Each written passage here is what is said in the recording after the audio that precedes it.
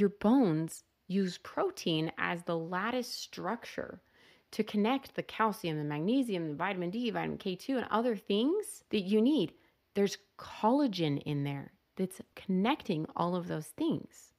So if you're not eating a diet rich enough in protein, but you're eating all these other things, they don't have the lattice connector that they absolutely need. And so the recommended dietary intake is 0.8 grams per kilogram of body weight.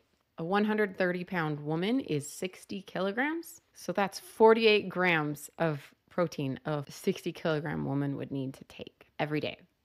And good dietary sources of protein include animal meats like beef, chicken, turkey, lamb, bison, and then fish, shellfish, beans, other legumes, nuts, and seeds. And it's important you find a way to get all of the types of protein into your diet because there are some amino acids that your body can't make from others, and you have to eat them.